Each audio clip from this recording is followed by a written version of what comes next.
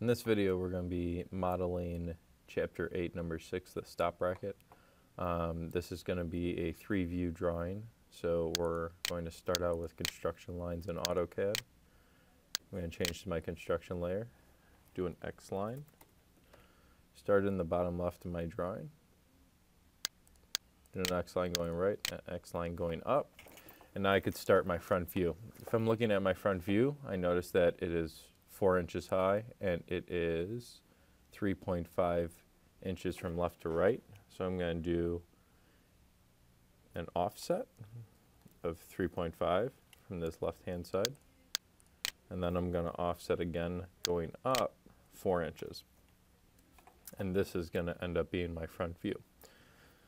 So now, before I do anything, I could put my 1-inch divider inside of here before I get my top and side views. Now I'm going to start drawing my front view. I'm going to change over to the object layer.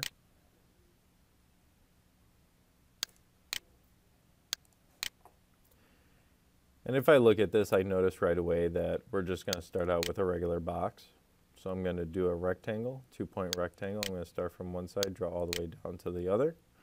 And then I could see that this bottom portion is protruded up. So that's a 0.38 dimension. So I'm going to draw a line from this bottom left-hand side, go up 0.38. Send that all the way to the right.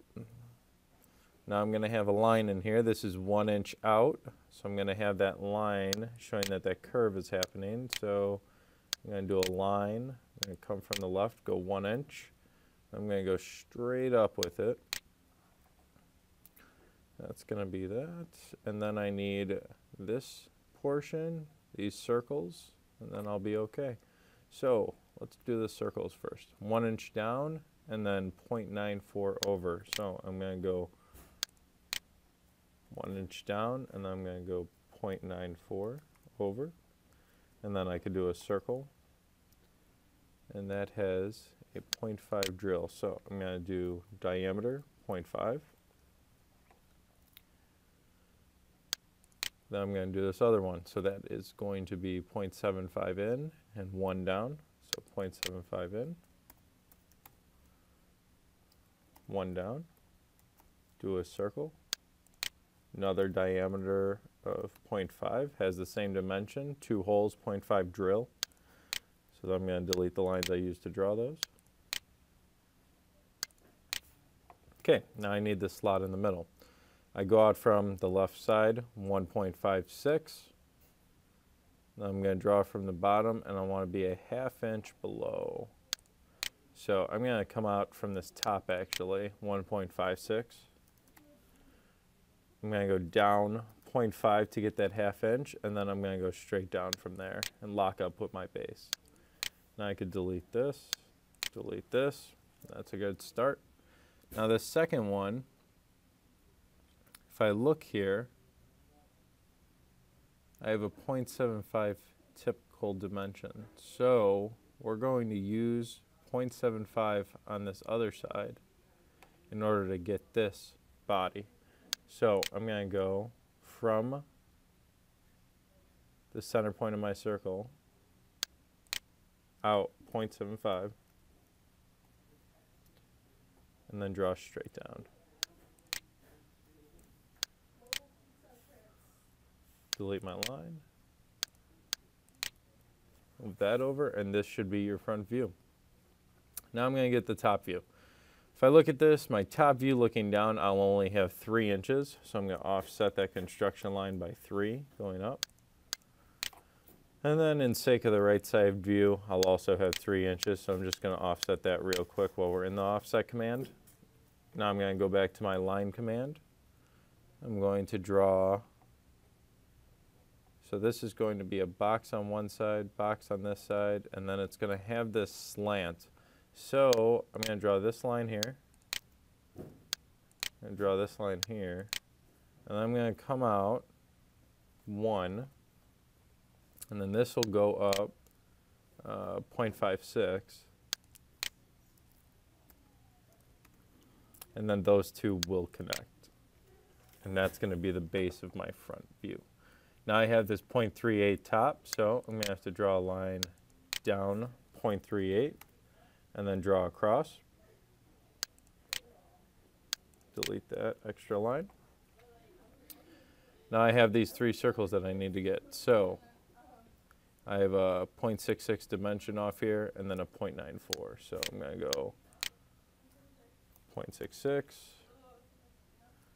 0.94 in, and then I could go down 1.5, and that's going to give me my 2 center points to my circle. So those are 0.38 drills. So I'll do a circle command.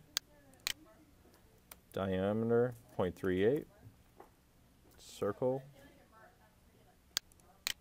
diameter 0.38. Then this last and final one, I could go 1.75 over, and then I could go, this lines up with this circle, 1.5 down, so could go 1.75 from this, do a circle, diameter of 0.38, hit enter.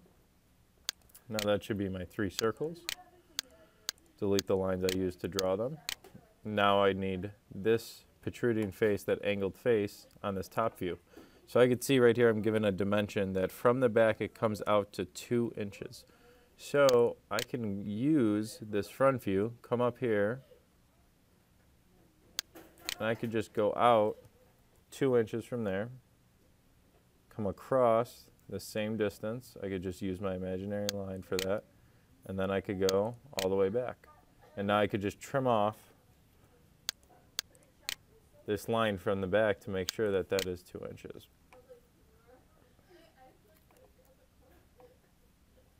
So now we need to get the right side view. That's going to be our top view. Now we need the right side view. When we're looking at it from the right side, I'm going to see both of these 0.38 sides. So I'm going to see a straight line going down here and a straight line going over here. But I'm going to see a 0.38 going up. It's going to go all the way across here.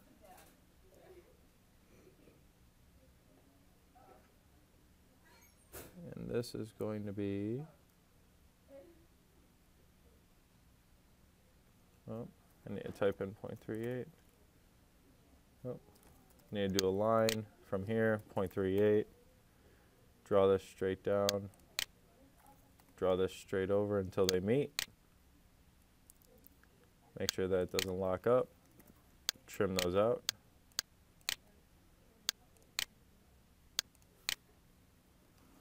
Okay, and now I could put a fillet in there if I want to. I'll do all my fillets at the end though.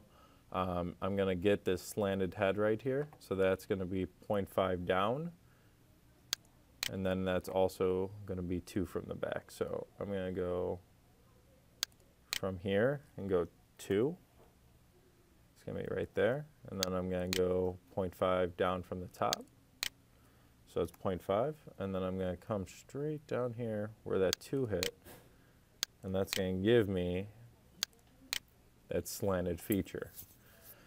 Now that I have this, the next thing I want to do is get my fillets, and then I'll do my center lines and hidden lines. So I'm going to do fillet, radius, 0.12, which is given to me at the bottom of the drawing here. And I can see that there's a curve up here, and then a curve inside of here. So I'm going to have a curve here, and then a curve right here, and then a curve right there. And that should be my fillets. I won't be able to see it on this side. I won't be able to see it on this side. Now I'm going to do my center lines and my center marks. So I'm going to switch over to center and type in DCE for my center marks. Do my circles. Also do my fillets.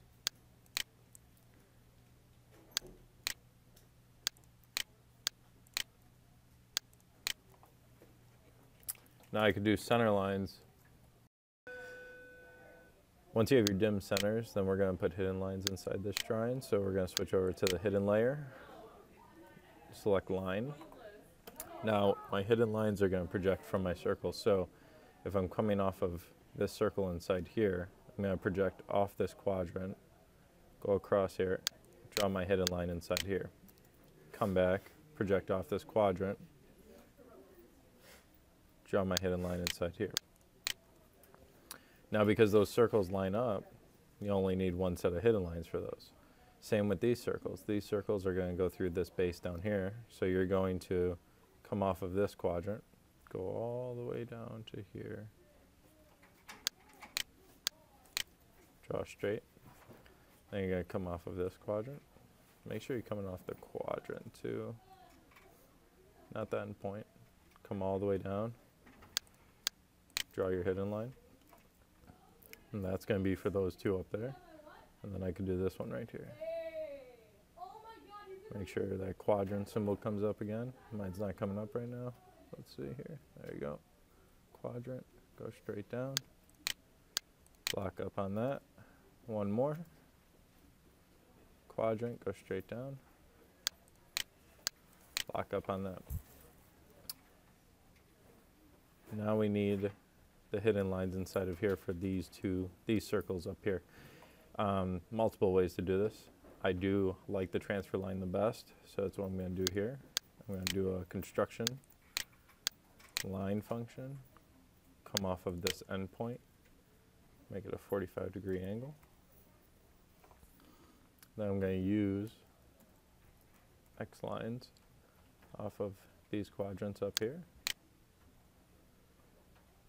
Going to the right, do another X line off of this quadrant up here, and do one here, and then do one here. Now I could use those and that transfer line to draw my hidden lines down. So I'm going to switch over to my hidden layer, do a line. I'm going to come off the right side here, go straight down. As soon as I lock up on there, draw my hidden line, come off of this point right here. As soon as I lock up on here, draw my hidden line, come off this top quadrant, draw down, get my hidden line, then come off this bottom quadrant. Let's see here, draw down, and get my hidden line. Now I just need center lines and we're all done. So I'll switch over to my center layer. So now I could do a line, and then I could just come off this center point, go straight down from it, and then extend it a 1/4 inch past, do another one up here, go straight down from it, 1/4 inch past. Could do this right side view. 1/4 inch past. Okay. And now I could do these bottom ones down here, and I could use X lines again to project those. So I'm going to switch over to my construction layer again. Do an X line, make that off this center point. Then do an X line and make that off this center point. Now I'm going to come back, switch over to my center layer, do a line, come off that center point, go straight down, draw my center line. Same thing, come off that center point, draw straight down.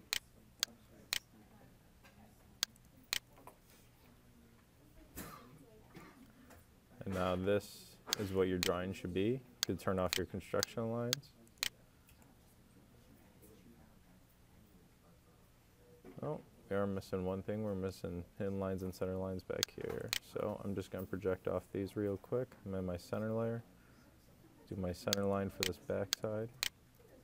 Do my center line for this back side.